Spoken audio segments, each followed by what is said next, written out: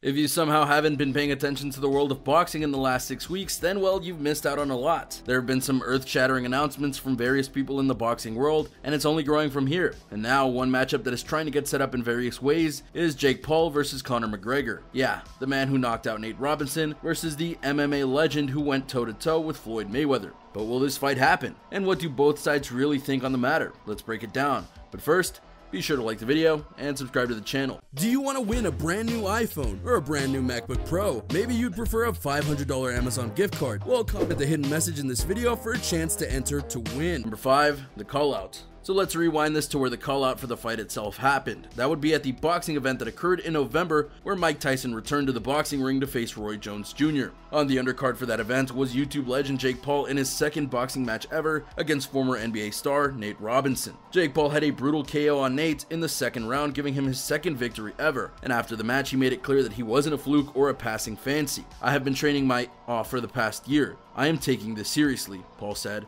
"There's a long list of opponents I want, like Conor McGregor and fellow MMA fighter Dylan Dennis. I want to knock both of them out. I want to be in this sport for a long time. I'm in love with this, so why not?" Why not indeed? Weirder things have happened in recent times. Number 4, it makes sense. Now you might go and think, Jake Paul has no chance against Conor McGregor, and you'd be right in certain regards. Even without the MMA rules that McGregor is used to, he's proven he can go in the boxing ring, more on that later. And according to Jake, he knows that McGregor isn't likely to be someone he can get right now. But in the future, anything is possible. It's very realistic. We are already talking to his team and he understands that it makes sense. I want to fight a couple of more people I think first, but we're figuring that out because I want to prove to the world that I'm going to knock out all these fighters. So Conor McGregor can maybe be like the final boss. If we were playing a video game, he could be the final boss, he said. That would make sense because 2 fights and 2 KOs doesn't make you a legend or someone who can take on a pure fighter, but it is someone who has proven their skill in a small sample size, and that can breed confidence, and confidence is what you need to take on bigger and better fighters. So if he gets a few more wins under his belt, yeah, it could happen,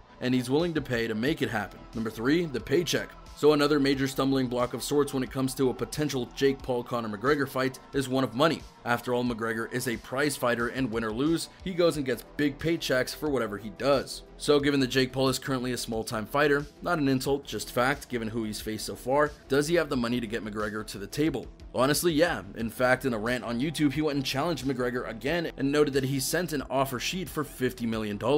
Yeah, for real. Now at present, McGregor hasn't accepted that offer, but it proves that Jake is serious. Plus, as his brother will note, the Paul brothers do bring attention to certain things in regards to getting opponents. Number 2, Logan Paul versus Floyd Mayweather. While Jake Paul was very much getting a victory lap in social media wise after his KO of Nate Robinson, his brother Logan was working up something just as big, because not even a month after Jake's victory, Logan revealed that he has signed on to do an exhibition match with Floyd Money Mayweather. Yes, this is happening. In fact, it's happening in February 2021, and pay-per-view pre-orders are already up and running. Floyd and McGregor had their own Clash of the Titans a few years back in a match that was much better than it should have been. How Logan got Floyd to accept the deal is unclear, but it's happening. And if Logan can get Floyd to do it, maybe McGregor could be next. After all, he doesn't seem opposed to it. Number 1, McGregor on the fight. While we haven't heard from Conor McGregor himself on everything, there have been murmurs from both Jake Paul as well as some of McGregor's teammates. Jake Paul says that McGregor knows the fight makes sense, while the teammates of Conor seem to indicate that they're not too impressed with Jake Paul and his challenges. The real deciding factor here, though, may be Dana White, the UFC president, who has stated that while McGregor is in UFC and he's set to fight at UFC 257, he won't be fighting Jake Paul, so that might be the temporary nail in the coffin. But McGregor has been known to retire every once in a while, and that could give him the leeway to go and do this fight. Only time will tell. And there you have it, everyone, a look at the various elements for the fight that might happen between Conor McGregor and Jake Paul. Do you think this fight will happen?